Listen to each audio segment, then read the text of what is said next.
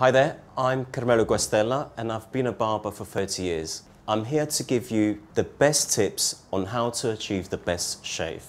I believe that preparation is key to everything.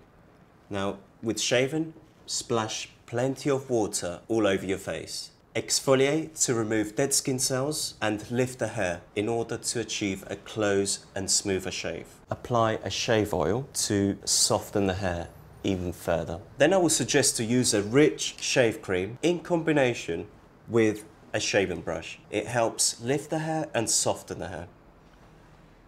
Then of course, the razor.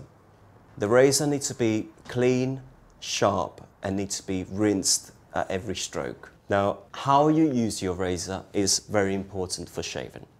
You need to know the direction of how your hair grows. Now, if your hair grows downwards, shave downwards. If your hair grows upwards, then shave upwards. Finally, we need to use a really good post-shave balm to soothe and repair the skin.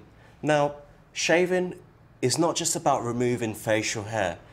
Shaving is about looking after your skin now and for the future. You may not shave every day, that's fine. But when you do, give it the Rolls-Royce treatment.